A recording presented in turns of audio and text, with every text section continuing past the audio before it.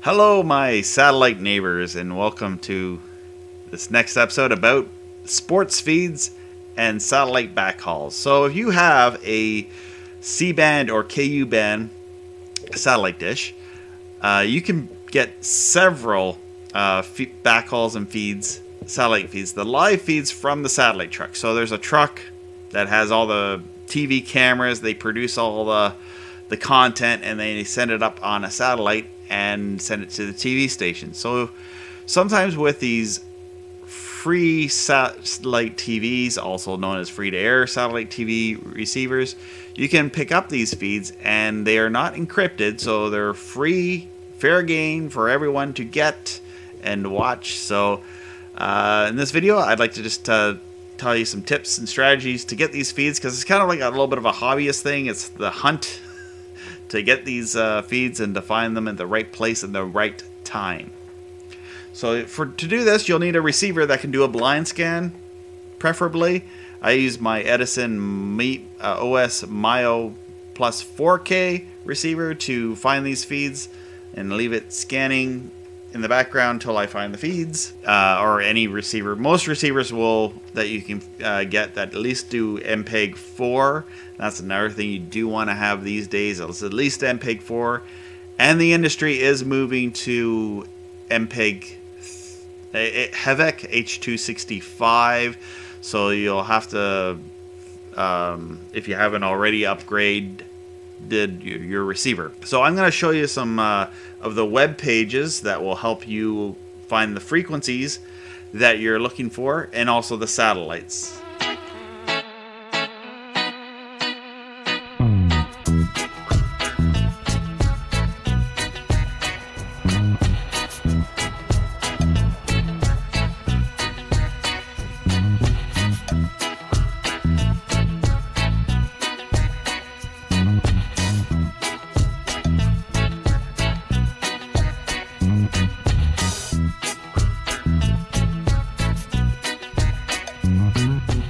So when you're searching for things, you can use forums like this forum here, TVRO set, or you can use Rick's Wildfeeds. And when you're trying to set up your satellite dish, I just want to go through a basic search here at TVRO set. This thing just wants to confirm that I'm not a robot, or so here we are. And the nice thing here is it shows the satellites that have new programming. This is not necessarily sports feeds, but it's just any channels that might be there that have moved any of the satellite content. So I'm going to go to 91 West. So these are all the channels that are here on the satellite. The C-band channels, there's a lot here, but a lot of them are encrypted. But one channel, like with the Word Network, it's a religious channel, but it's always a very strong transponder. So when trying to tune the dish to get the satellite, I sometimes aim at that one, or BYU TV. BYU TV is kind of a, they tend to be more family orientated, and they have family orientated movies. Same thing with Light TV, which is on the TCT MUX, which is another religious broadcaster. And there's also the Classic Art Showcase on C-band. I'm going to scroll down here to the KU band side. So the KU band is a higher frequency than C-band.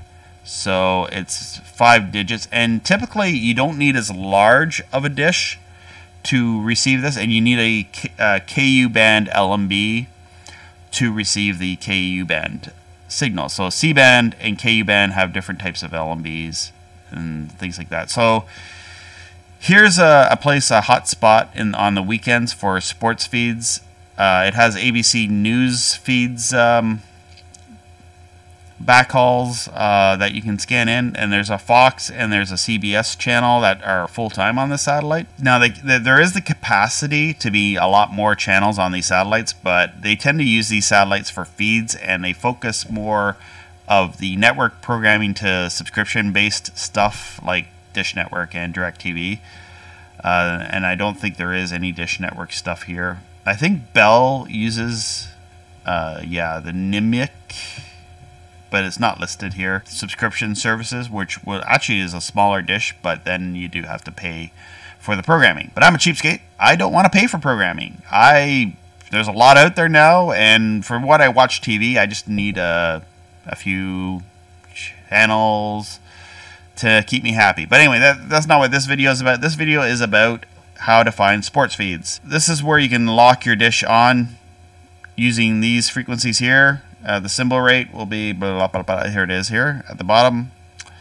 I like how it's laid out here on TVRO set. So another place I highly recommend is Rick's Wildfeed. So this is a great site if you're into sports feeds. They'll, motorsport feeds, Rick's special announcements, NFL feeds, MLB feeds, NBA feeds, CFP feeds. Basically you name it, it's here.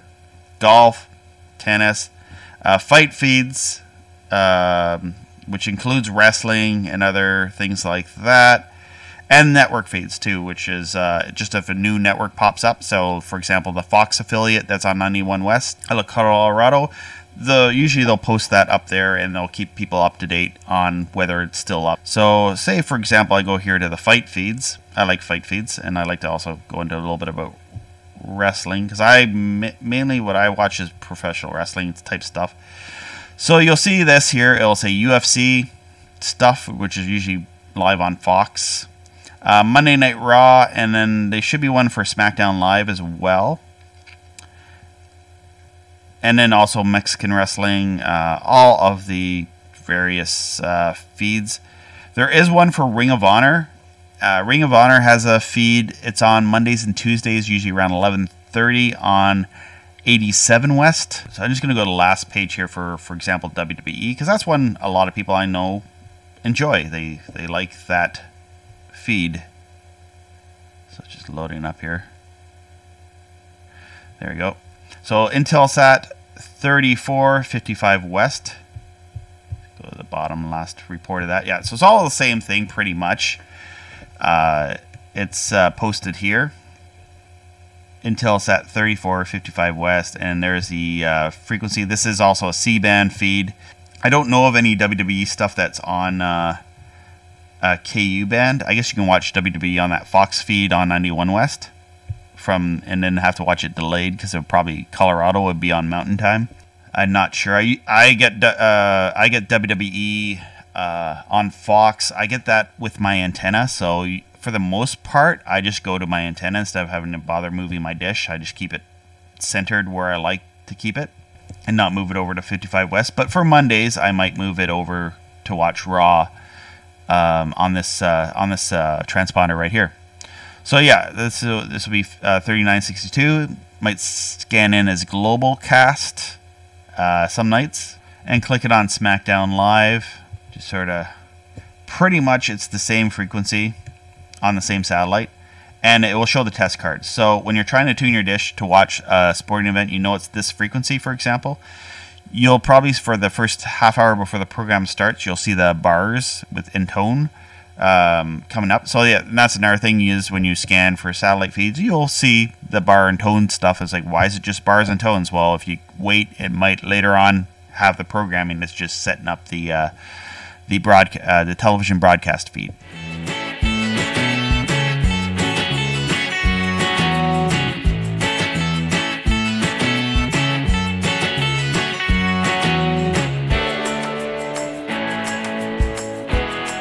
Are you looking for a satellite dish, a satellite receiver, or a actuator, or a satellite meter, or an LMB, or any satellite products for your free-to-air setup? Go to tech2000.com. Look at their wide variety of merchandise of many free-to-air satellite products that will soothe your satellite needs.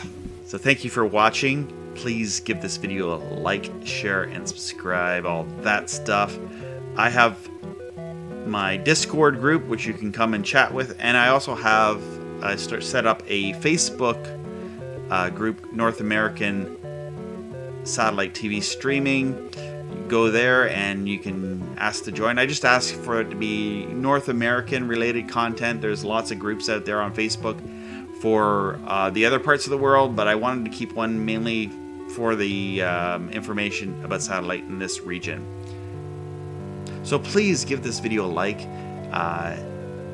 You can subscribe right here. You can Watch one of these videos that YouTube has found in their algorithm found is best for you. And there's some playlists here at the bottom of the screen, which you can just watch all day long about satellite TV and absorb that information into your brain and be blessed by the free satellite TV information from all the videos that I've produced here on the Ottawa Octane channel.